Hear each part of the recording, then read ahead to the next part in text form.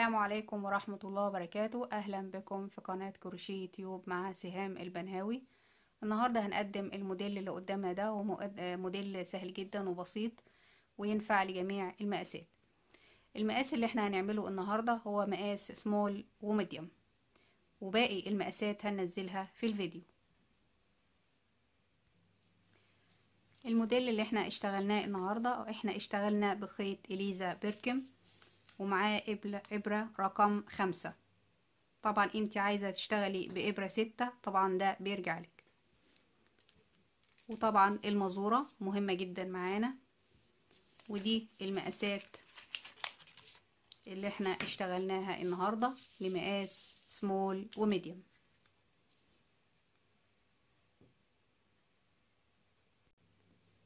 واستخدمنا زراير والمقص وإبرة التنظيف. الموديل اللي احنا هنشتغله النهاردة هو طريقة القياس بتاعته بالطول بالشكل ده.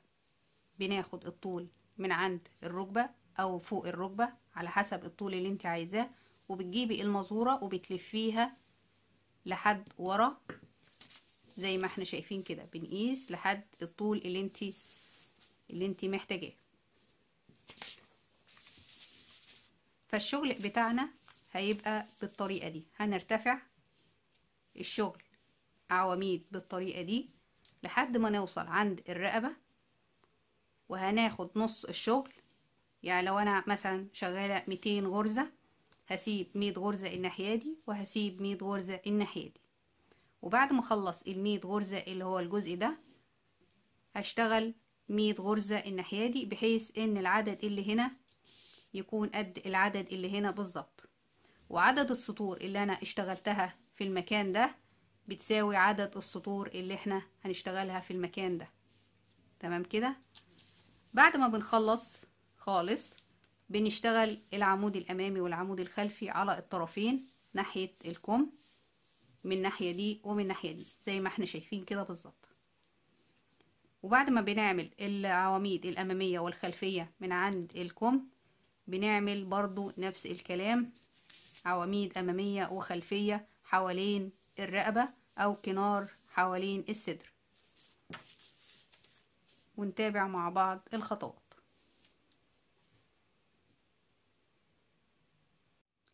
اول حاجة احنا بنقيس البونشو ازاي، او الشال بنقيسه. طبعا الطول انت اللي بتتحكمي فيه، فانا هشرح على الشكل اللي قدامي.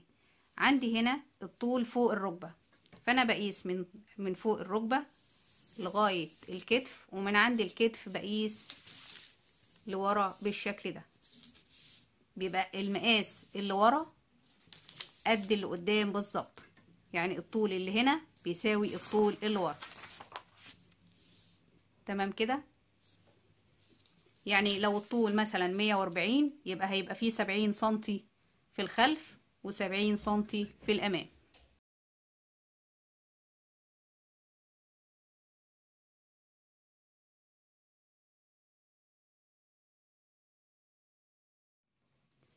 اول حاجة هنعمل السلاسل بتاعتنا، وزي ما قلت لكم السلاسل بالطول اللي انا وريته لكم من شوية. بنعمل السلاسل. طبعا مش لازم نعد العواميد، اهم حاجة ان عدد العواميد اللي ورا بيساوي عدد العواميد اللي قدام. يعني لو هنعمل مثلا 100 عمود في الخلف، يبقى هنعمل 100 عمود في الامام. انا دلوقتي هعمل لكم كمثال صغير. انا كده عملت 39 غرزة، وهرتفع 1 2 3 الثلاث سلاسل بمثابة عمود، يبقى كده العدد 40 عمود. هاجي في رقم 39 واخد عمود بلفة. الغرزة اللي بعدها كمان عمود بلفة. السطر ده كله عمود بلفة. بقى كده عندنا 40 عمود.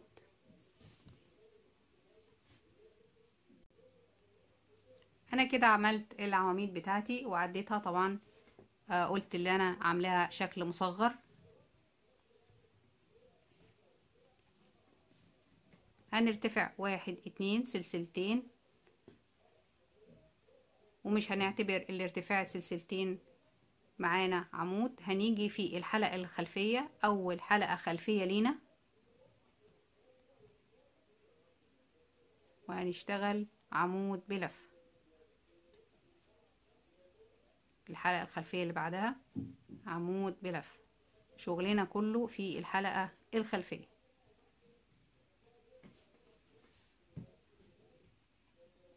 بالشكل ده لنهاية السطر.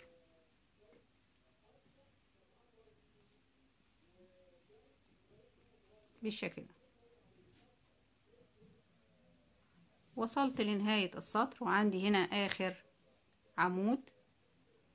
هاجي هنا في تالت سلسلة واخد عمود بلف بالشكل ده. بعد ما خلصت السطر بالشكل ده برتفع 1 2 سلسلتين، وقلنا مش هنعتبر السلسلتين عمود معانا. هنيجي هنا في اول غرزة اللي هي اول عمود لينا عندي هنا في الحلقة الخلفية، علشان نعرف احنا بنشتغل فين بالظبط. بنعد اول سلسلة، التانية، تالت غرزة، ادي 1 2 3. هاجي هنا واشتغل في الحلقة الخلفية عمود بلف. الغرزة اللي بعدها في الحلقة الخلفية بالشكل ده، واشتغل بالطريقة دي لحد ما اوصل للمقاس المناسب. عمود بلفة في الحلقة الخلفية بالشكل ده.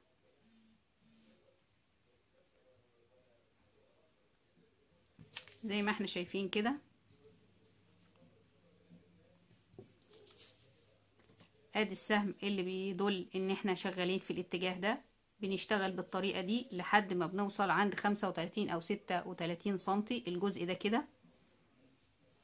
تمام، زي ما احنا شايفين كده هنفضل نشتغل عمود بلفة طول الارتفاع بتاعنا اللي احنا قلناه 35 او 36. ده لمقاس سمول وميديوم.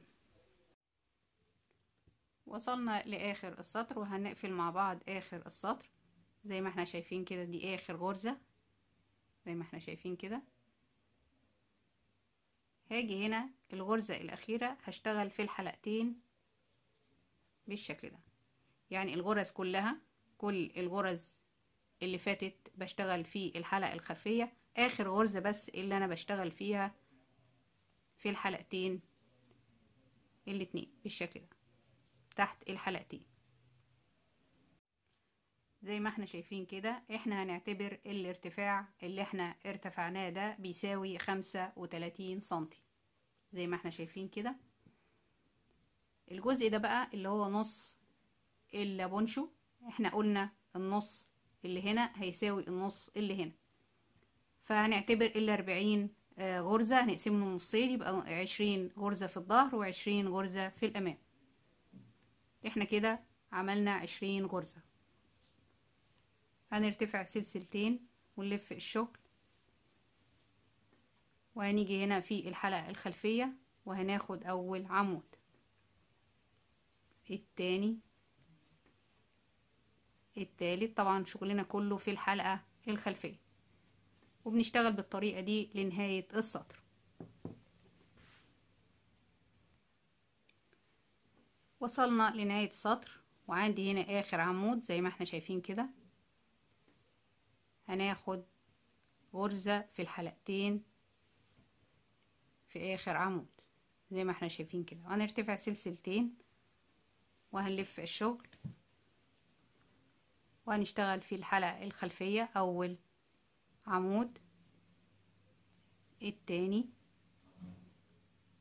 لو انت مبتدئة بتعدي الغرز بتاعتك علشان ما تزوديش غرز او تقللي غرز، بتعدي الغرز اللي انت اشتغلتيها بالشكل ده. اكمل وارجع لكم. زي ما احنا شايفين كده احنا وصلنا لاخر عمود، اخر عمود، وهنشتغل في الحلقتين بالشكل ده. طب انا كده وصلت مثلا اللي هو ال15 سنتي اللي احنا اتفقنا عليهم في مقاس سمول سمول وميديوم. الجزء ده 15 سنتي، تمام. فاحنا عايزين نعمل الجزء ده. احنا دلوقتي عملنا ال15 سنتي، هنعتبر دول 15 سنتي. طيب احنا عندنا هنا 20 عمود، 20 عمود، فهنعمل 20 سلسلة. 1 2 3 4 5 6 7 8 9 10 11 12 13 14 15 16 17 18 19. ورقم 20 هنرتفع 3 سلاسل بمثابة عمود. 1 2 3. يبقى كده العمود رقم 20. هاجي هنا في الغرزة رقم 19 واخد تاني عمود بالشكل ده.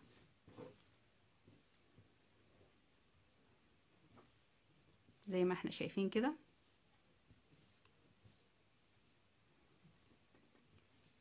هشتغل عمود في كل غرزة. اهم حاجة ان عدد الغرز اللي هنا بيساوي عدد الغرز اللي احنا عملناها. يعني لو هنا عندك 100 عمود يبقى احنا هنعمل هنا 100 سلسلة او 99 سلسلة، والعمود رقم 100 اللي هو الارتفاع الثلاث سلاسل. هنشتغل عمود في كل سلسلة لحد ما نوصل لنهاية السطر. انا عندي هنا هشتغل في السلاسل عواميد، وهاجي هنا فوق العواميد هنشتغل في الحلقة الخلفية. انا عديت الغرز العواميد ولقيتهم 20 عمود بيساوي العدد اللي قصادهم بالظبط.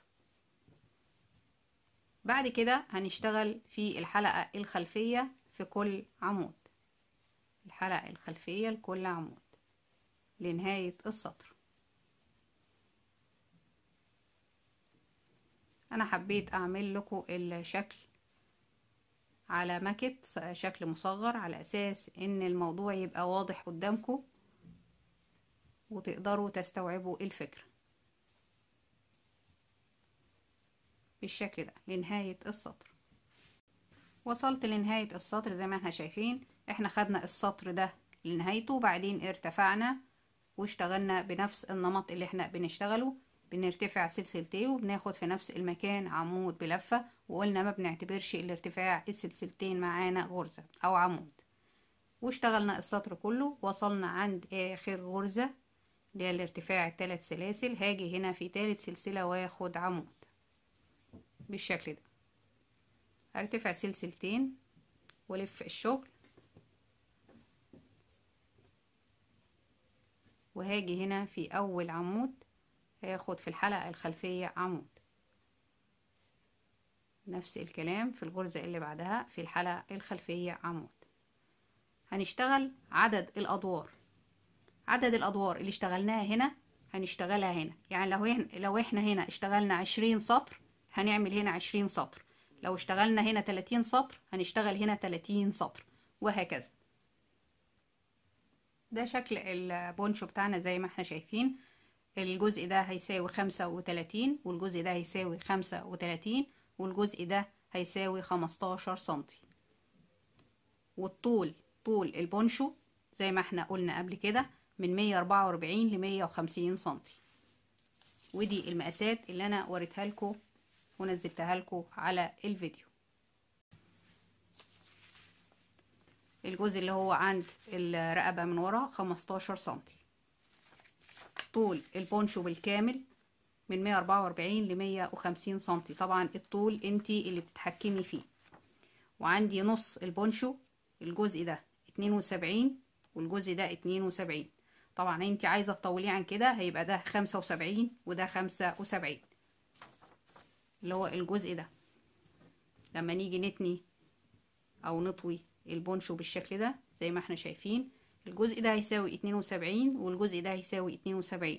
ولو عايزاه اطول يبقى ده هيساوي 75 والجزء ده هيساوي 75. دلوقتي هنشتغل الكنار بتاع البونشو. اللي هو الجزء اللي على الاطراف والجزء اللي عند الكم. ممكن تعمليه الكنار بنفس اللون او بلون مختلف، ده طبعا ده بيرجع لك. 1 2 هنرتفع سلسلتين ونلف الشغل، وهناخد اول عمود بعد الارتفاع زي ما احنا شايفين كده عمود امامي، العمود اللي بعده عمود خلفي،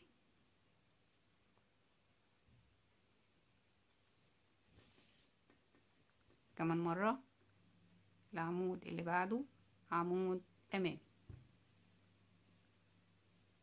اللي بعده عمود خلفي، وهشتغل بالطريقة دي لنهاية السطر. وصلت لاخر السطر زي ما احنا شايفين، واخر غرزة هاخدها نص عمود، نص عمود.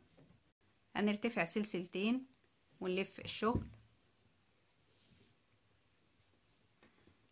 عندي العمود اول عمود بعد الارتفاع زي ما احنا شايفين امامي، فهناخده امامي، عمود امامي. العمود اللي بعده خلفي، هناخده خلفي. كمان مرة عمود امامي، هناخده عمود امامي، عمود خلفي، هناخده عمود خلفي بالشكل ده. وهنشتغل بالطريقة دي لحد ما نوصل ل5 سنتي. وصلنا لنهاية السطر، وعندي هنا اخر غرزة هناخد نص عمود بالشكل ده، وناخد سلسلة الامان ونقص الخيط، وكده الجزء ده خلص معانا. بعد ما نقص الخيط هنلف الشغل ونعمل نفس الطريقة للجزء التاني اللي موجود هنا. يعني احنا كده عملنا الجزء ده، هنعمل الجزء ده كمان. احنا كده خلصنا الناحيتين، العمود الامامي والعمود الخلفي من الناحية دي ومن الناحية دي. الطول هنعمل ارتفاع 5 سنتي، طبعا انت عايزة تزودي عن كده طبعا ده بيرجع لك زي ما احنا شايفين كده. بعد كده هنعمل الكنار اللي حوالين الرقبة اللي هو ده. طبعا قبل ما نبتدي بنعمل زرار الناحية دي في المكان ده، وبعدين بنشبكه في فتحة من فتحات الغرز زي ما احنا شايفين كده. بنحط الزرار في المكان ده، وهوريكم دلوقتي بنعمله ازاي. هنيجي هنا في الكنار اللي حوالين الرقبة هنعمل سطر عواميد. ليه سطر عواميد؟ علشان لما نيجي نعمل العمود الامامي والعمود الخلفي يبقى في عواميد في المكان ده ان احنا نقدر نشتغل عليها عمود امامي وعمود خلفي. فهنيجي هنا ونشبك الخيط من اول غرزة،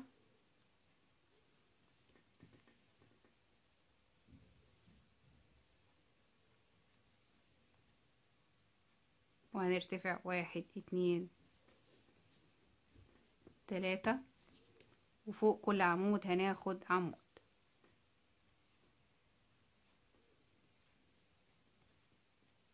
فوق كل عمود عمود لحد ما نوصل للجزء ده. وصلنا عند الجزء اللي هو 15 سنتي. هنيجي هنا في كل عمود بالعرض زي ما احنا شايفين كده هناخد 2 عمود.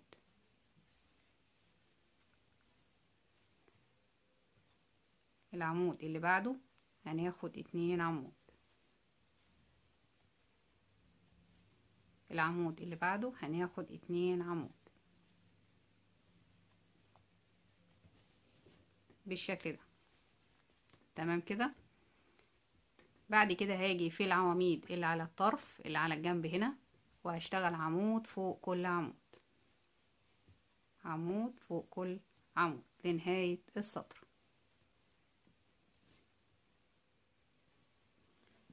انا كده عملت سطر الاساس اللي هو غرز العمود، بلفة. هنشتغل بعد كده غرز العمود الامامي والعمود الخلفي. هنرتفع سلسلتين ونلف الشغل، وعندي اول عمود بعد الارتفاع هياخد عمود امامي، العمود اللي بعده عمود خلفي، وبالشكل ده لنهاية السطر. زي ما احنا شايفين كده احنا عملنا عمود امامي وعمود خلفي. طبعا برضو هنعمل 5 سنتي ارتفاع، 5 سنتي عمود امامي وعمود خلفي زي الطرف بالظبط، وبيبقى معانا بالشكل ده. ده كده شكل البونشو او شكل الشال. زي ما احنا شايفين كده ده بيبقى شكله، وبعد ما ركبنا له الزراير زي ما احنا شايفين كده احنا بنركب الزراير من الداخل، وبنسيب مسافة لفتحة الكم. طبعا فتحة الكم طبعا دي بترجعلك، عايزة تسيبي 20 سنتي او 30 سنتي او 35 سنتي او 40 سنتي على حسب المسافة اللي انتي محتاجاها. بعد كده بنقفل الزراير بالشكل ده في الفتحات اللي بين الغرز بالشكل ده كده. ده بيبقى شكل البونشو من الداخل. وبكده بيكون شرح البونشو خلص معانا. ولأول مرة تشوف أعمالي ما تنسيش تدوسي على الزرار الأحمر اللي تحت الفيديو، وتدوسي على الجرس عشان يوصلك كل جديد. وأتمنى يكون الفيديو عجبكم. أشوفكم إن شاء الله في فيديو جديد. مع السلامة.